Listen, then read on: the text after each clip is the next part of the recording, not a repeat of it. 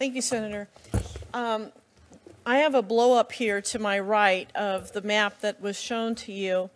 The address that's indicated on here as belonging to your family is what all the property tax records showed as being your address. Okay. Just to put it in perspective, I'd like to show you a further out, zoomed out picture so that we can put it in perspective. Okay. So we can show the greater Washington area. Of course, you can see the Beltway on that, the Beltway area. Okay. And then number 3, if we could look at that, we drew a 1-mile radius around the country club, and then we calculated from the furthest point. Mr. Chairman, again, we don't have these documents. No, we're not. That's why she showed 3 different documents, because they depict 3 different things. So we'd like to see all 3 documents, please, so we can follow along. Proceed, please. Okay.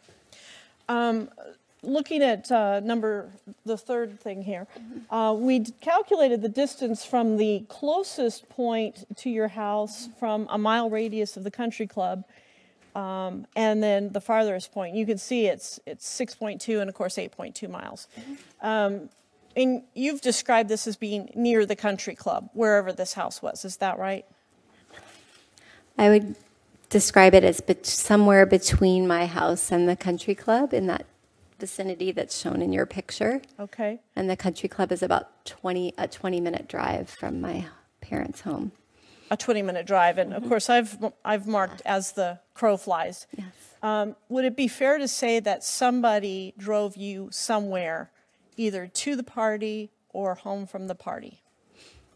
Correct. Okay. Has anyone come forward to say to you, hey, remember, I was the one that drove you home? No. Okay. In your July 6th text to the Washington Post that you looked at earlier, you said that this happened in the mid-'80s. In your letter to Senator Feinstein, you said it occurred in the early '80s. In your polygraph statement, you said it was high school summer in '80s, and you actually had written in, and this is one of the corrections I referred to, early, and then you crossed that out. Later in your interview with the Washington Post, you were more specific. You believed it occurred in the summer of 1982, and you said the end of your sophomore year. Yes. You said the same thing, I believe, in your prepared statement. How were you able to narrow down the time frame? I can't give the exact date, and I would like to be more helpful about the date. And if I knew when Mark Judge worked at the Potomac Safeway, then I would be able to be more helpful in that way. So I'm just using memories of when I got my driver's license. I was 15 at the time, and I did not drive home from that party or to that party. And once I did have my driver's license, I liked to drive myself. So I assume the legal driving age was 16? yes. Okay. Now, you've talked about attending therapy. In your text to the Washington Post dated 7/6, so that's the very first statement we have from you, you put in there, quote, have therapy records talking about it. I want to make sure I understand that. Did you already have your therapy records at that time? I had looked at them online to see if they existed, yes. Okay, so this was something that was available to you via a computer, like a patient portal?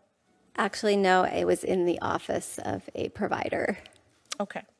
She helped me go through the record to locate whether I had record of this conversation that I had remembered. Did you show a full or partial set of those marriage therapy records to the Washington Post? I don't remember. I remember summarizing for her what they said. So I'm not quite sure if I actually gave her the record. Okay. So it's possible that the reporter did not see these notes.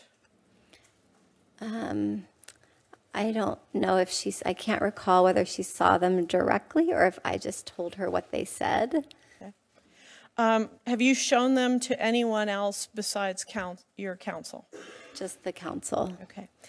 Would it be fair to say that Brett Kavanaugh's name is not listed in those notes? His name is not listed in those notes. Would it also be fair to say that the therapist notes that we've been talking about say that there were 4 boys in the room?